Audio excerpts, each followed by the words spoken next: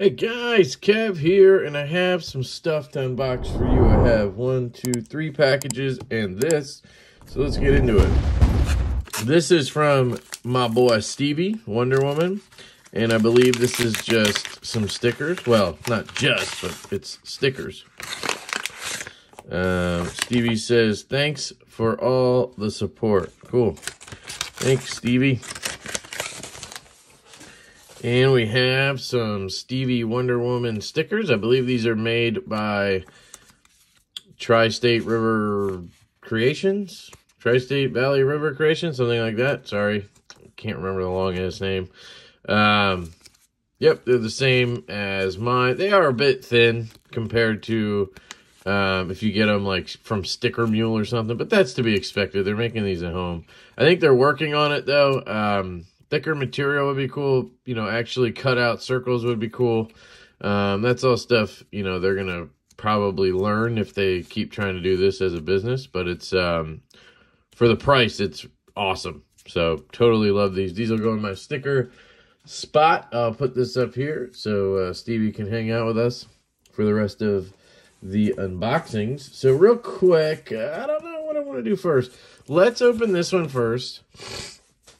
This is another mini Tempest, I believe. So, check it out. Unboxing knife is this mini beluga from Petrified Fish. This was loaned in to me by Backpack B, and I gotta say, guys, I love this knife. So, he also sent me the full size, which I hate. I'm not the biggest fan of the full size. I guess I don't hate it, but it's just really big and blocky, and I don't understand all the love for it. But the mini, on the other hand, is exceptional. Really digging it. Just way more friendly to the pocket, to the hand, in general for me. Large glove size hand, it just fits better, carries well. The only thing I'd like is for the flipper tab to be larger, kind of like the full size. I wish it kind of had that full size flipper tab on it. This is 14C, which is awesome. So, definitely one I may try to get at some point. I actually really like this G Mascus. I mean, for 45, 50 bucks, this thing is pretty much a home run, guys. So, anyway, I'll do a full review on this. I didn't post the unboxing. I think there's a bunch of stuff in it, and I just felt like it was a shitty unboxing, so I scrapped that one. All right, let's see what we got here. I also ordered a whatchamacallit, a Malibu from GP Knives. Nope, okay. So, they dropped the Mini Tempest. It's a cool sticker from GP Knives. Check them out. I've ordered a Slim Midi from them, and then I've ordered this, and then the other day I ordered a Malibu as well because they dropped the textured Malibu. You guys know I am in love with my Mini Tempest drop point here. Turns out this one actually has a little bit of an issue. I talked about this in a video before, but you can see the detent nub. I gotta get the right angle for you to see it, but you can see the nub in there, and you're not supposed to. It's supposed to seat all the way in. I'm looking at it right now. So I'm going to probably send this to Brian Nadeau, so he can fix it. He said it's an easy fix, so I'm not worried about it. But, I saw this one when they dropped them. GP Knives was the only retailer not to, blow their load the same day as everybody else. So when they dropped them, I got pretty excited, and I went for another drop point. And this one, I went with the plain tie with the blue dark matter fat carbon. Some people have said they wish there was more blue in it. This side has a good chunk of blue right there. This side, yeah, I mean, you can see it for sure. Centering on this guy is dead on, which is awesome. Ooh, we got a little mark here. Can I get that off? Yes, I can. Good. Okay. This is the drop point, right? It looks like a Bowie for some reason. Nope, drop point. So, yeah, let's see. This one, action is pretty freaking good on this one. And I can see the nubbin on this one, too. So that's interesting. Well, let's see. I see the sides. Do I see the nub is the question. On the, oh, no, I'm looking up at the top at something. So hang on. Yeah, it looks totally... Well... Yeah, the nub is fully seated on this one. Oh, yeah, that's totally different. Yep. Okay. That is a... Listen to this. Hear that snap? This one, just not as much. Let me feel... I mean, it feels pretty similar.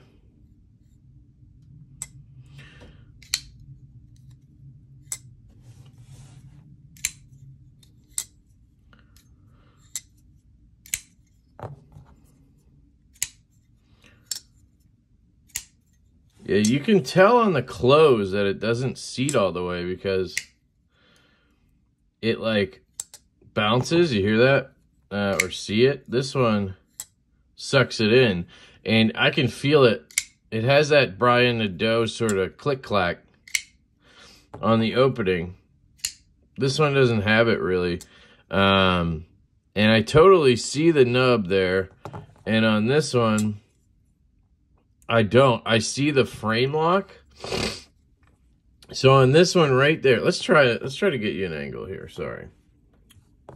This one, you see, let's see if I can get light in there too. Sorry, I'm going to try to get this to work there. So you see that bar? It's like a metal right there. You can see that? That's the piece of the insert, and the nub is on there and it goes into the blade, right?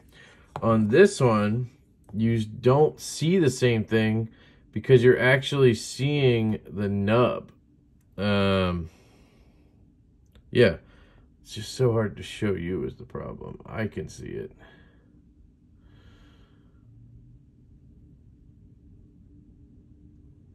It's there. You see that? That's the nub, right? Okay, sorry. There was an emergency alert. My phone went nuts. Anyway, it's hard to show you, but on this one, there's no nub showing. On this one, there is. So that's basically the bottom line. This one, yeah, they feel the detent feels similar. So I think once we get that nub situated, it's going to be perfect, this one. And this one already feels really good. I've seen a few people putting skiffs in these. I have not really seen the need for it. You can see this one basically is dropping shut after I Loctited it. This one is just as smooth. It's going to be just as droppy. So yeah, I'm really glad I picked up a second one because these are just badass and I really like both versions. And I think it's cool to have both. Do I want to have a Bowie? Maybe, but the drop point's more useful to me. And you know, the Bowie looks badass, but I had way easier of a time flicking the drop point. Even though I really enjoy the front flip on this knife. So, I don't know. We'll see. Yeah, that feels really good. But I do think... Oh, that's a completely different feel. Holy cow, that tells you right there. This just comes right out. This one, you hear that pop? And it's basically the difference between a traditional detent and his detent. It's a real crisp break, which gives you a nice pop, which is what he's known for, right? So I'll get this squared away with him. I'm glad that I got this so I could feel the difference, which is awesome. So I'm going to shut up, and I'm going to move these two to the side, but I will be doing a full review on these. I may do a disassembly at some point, but again, I haven't felt the need yet to put like skiffs or anything in it. These bearings in here seem to be really good. And it's just a matter of letting the knife break in is what I've noticed. So anyway, I'll probably be carrying this one today then. After I break it. Fuck. You know, I think we're good. Probably scratched something I haven't seen yet, but it's okay. Should we check the edge real quick? See how she cuts. Yep, just as good as the other one, so that's good. All right, moving on. Absolutely love these knives. Let me put this up here where I might be grabbing it in a second. Okay, so this one is from White Mountain Knives. So that's what these last two are. They're knives from White Mountain Knives. I'm too lazy to put stickers over the label, so that's why I'm doing everything all weird off the camera. Yep, another Petrified Fish. It looks like White Mountain Knives might have new packaging too. All right. Oh yeah, holy cow, guys. Snow squall, and then all of a sudden, after that emergency alert, there is like a tornado of snow right now outside. This is crazy. Okay, interesting. Never had that happen. So this is the Zero. Ooh, extra screws. Both of these knives you're about to see are loaners from White Mountain Knives. This is really cool that they include hardware. I have like this will be 5 loaners I have in from White Mountain at this moment. So I'll need to get these reviews done and get them back as soon as I can. Yeah, this is the Zero. So we're done with GP. I don't know if I have a White Mountain Knife sticker I can easily access. No, I need to get some. Petrified Fish 2021. That is really ugly. I don't know why they did that. That's a backspacer, by the way. It like stands proud of that scale, but this scale goes up and over. Interesting kind of design there. Righty clip only. Doesn't look great. Yeah, I don't know if you heard that, but it really tore into my pants. So she said. Sorry, I got all types of stuff going on with this phone. Like, I'm getting phone calls, stuff that never happens when I record.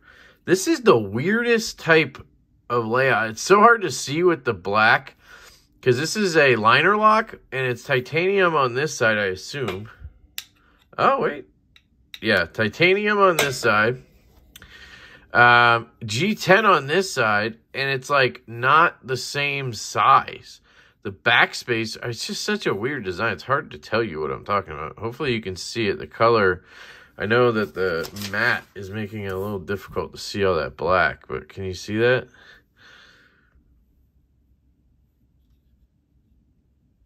You see how the titanium on this side, inset lock, then you have the G10 on this side, and then the backspacer starts right here. This is backspacer that meets with that titanium scale on this side. Super interesting.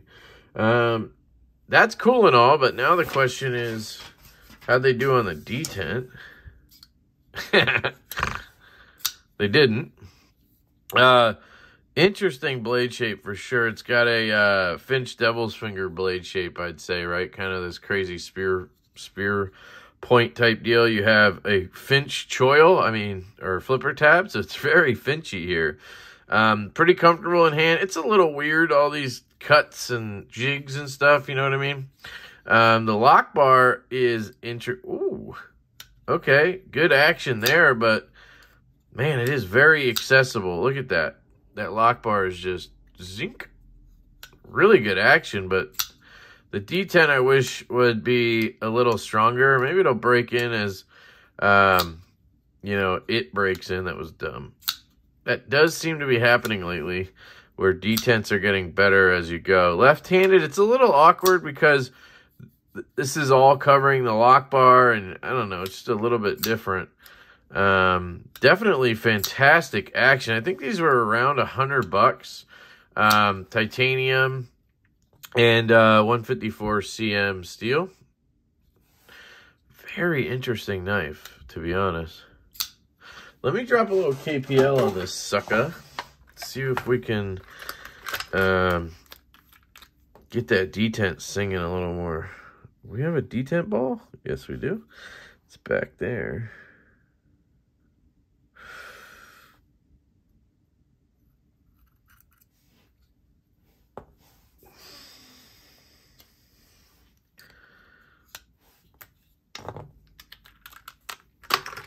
I don't know how well they oil their bearings.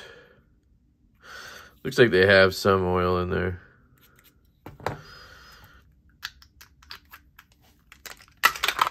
And then usually what I do is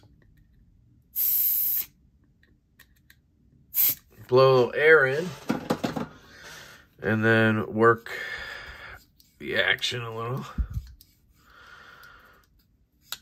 All right.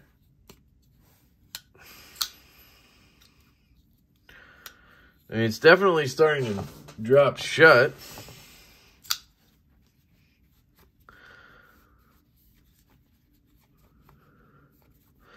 Try to get rid of any excess. You can see there, it's essentially dropped shut. It's just the detent is not perfect. It's a little light. And it's flipper only. You can see if I wanted to fail it, I could. But you know what? It's not that bad.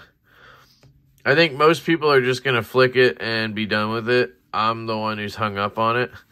And it's mostly because I want it to be satisfying when I flick. And this just doesn't have a clink sort of satisfying clunk to it. But it seems to be breaking in pretty good. It's a little weird. Once you flick it, you kind of land right here on this flipper tab cutout area. And yeah, you just can't get enough pressure to like crank one out. That sounded so wrong. Sorry. To rocket it out, you just don't get enough power behind it. Push button is pretty weak. So, yeah, all in all, I think it's an interesting knife. I'm glad now that I actually didn't buy this because I was thinking about just buying it because it's just not my style at all. I like the liner lock, of course, but that's kind of where it ends for me. The blade shape's pretty cool. Got a low tip, but it kind of goes into a clip point at the end. So you end up, you know, you have all this stretched out right here where I feel like they could have just done a drop point to here and then you'd be zip. But they wanted to get that extra, you know, 0.2 inches or whatever here. But definitely not a bad knife here. This is a cool one. So I think a lot of you guys are going to like this. People who collect knives basically in this 100 or less range, you're going to enjoy this one a lot, I think. So that's the Petrified Fish Zero. Then we have a big dog, okay? This is the big dog right here. Petrified Fish cuts too, by the way.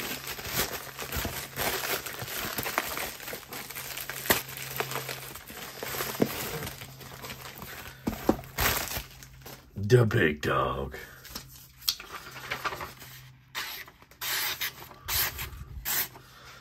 Cuts just fine. Pretty sure that voicemail I have that's sitting here, it's just like up on my screen annoying me, is the weather alert. This is a Midgaards Messer, and this is called the Beowulf. This is an absolute tank of a knife. And, sorry, I'm getting a little crazy over here. All right, so this is a tank of a knife here. And I forget who put this on my radar. I think it was NAF Sergeant who told me about this. So you guys know Midgaards. They're out of Germany, which is cool because I'm German, obviously. I was born there. Well, it's not obvious, but... and this thing, I've handled a few of theirs. The Viking, the Mini Viking, the Bomber, and now this. And they have the other one I haven't handled yet, which is the Thunrear, I think it's called. Is a fixed blade, and then they have the Valhalla, which is a weird, crazy folder that Kyle had. This is locked, so I think they have a screw here that comes out. You can lock the blade closed or open. You have this crazy pattern on here. I don't know who would carry this. I mean, this thing weighs a lot, guys. It is a schlab right here. Most of their production folders have been made by Concept, as far as I know. I don't know if this happens to be something different. I think it's like 340 bucks on White Mountain Knives right now. I'm not going to do anything with this, carry anything. I might cut a piece of paper just to test the edge. But this is going to go back to them and probably get sold. So, obviously going to be really careful. Did I hear a rattle? I don't know. Let's open her up. There's some goosh on here. Okay. Oh, yeah, this does look to be a Concept version. Not Concept version, but Concept OEM knife, because it has the numbering. They made 250 of these. Man, I wonder how much these cost to make. Jesus. She dropped shut. Can you flick her?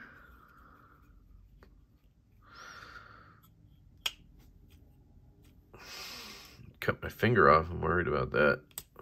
Ow. Right hand flick, maybe? Hey, almost.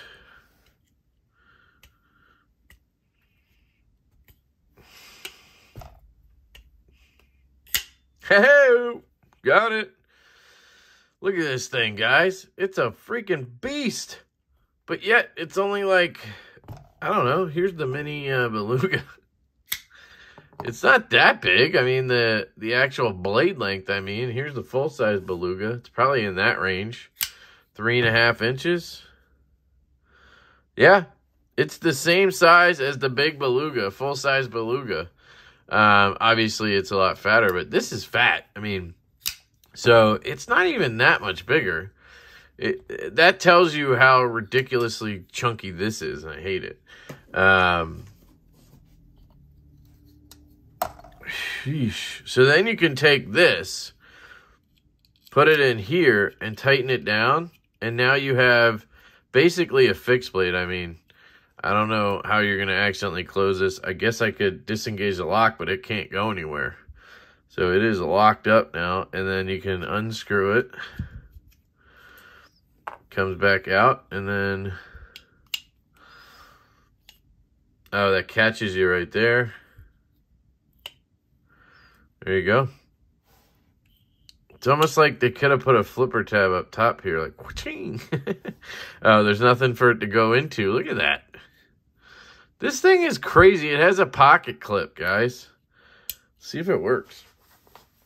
It works. It fits. You have this much of the knife sticking out of your pocket, though, and you got a nice little skull crusher here if you're a gargantuan.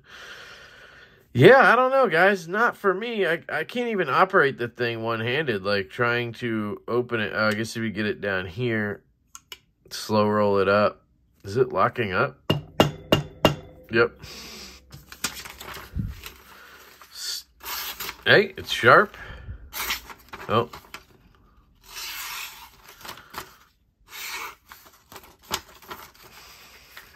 Let's try it from out here.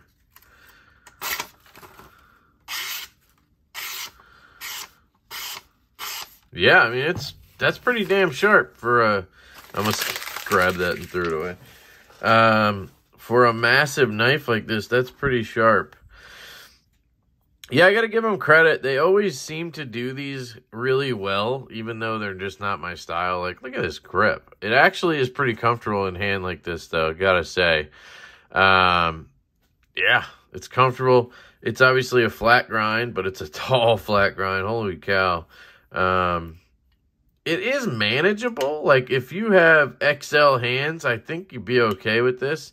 And then if you have like 2 XL hands, you're probably fine. Let's try a pinky flick. Let's see what happens. Or a ring finger flick. Yeah, I just can't. I'm putting pressure on the lock bar. I think that's the problem. And then like right-handed. I don't know what's going on there. But crazy knife. Let's see how she drops. Uh-oh, we got something in the action. See that? Something happened. Oh, never mind.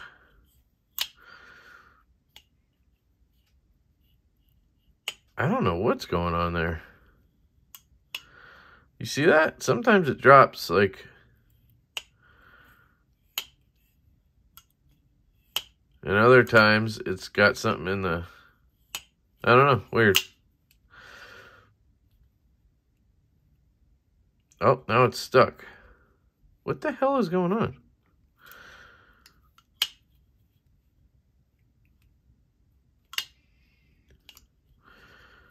There we go. I don't know. I think it's just a little too big for me. So, yeah. There is the Beowulf. Aha! The Beowulf from Midgaards Messer. Does it go in this way too? No, it goes in the other way. Beowulf from Midgaards Messer. The Petrified Fish Zero. Shout out to White Mountain Knives for both of these getting sent in. If you guys want 10% off your orders and free shipping in the United States, you can use code LeftyEDC at checkout at White Mountain Knives. And then shout out to GP Knives and Brian Nadeau for the mini Tempest here. Sharp Eye Design mini Tempest in the plain tie and blue CF, looking sexy. So there's your unboxing, guys. Oh, and Stevie's stickers. So shout out to Stevie as well. Thank you, brother. Much love. And that's it, guys. Let me know what you think in the comments about all of these. Are you going to pick any of these up? I don't know. Are you a giant? Do you have a beanstalk or anything? Because this might be right up your alley. So I love you guys. I hope you have an absolutely fantastic day. And I will catch you later.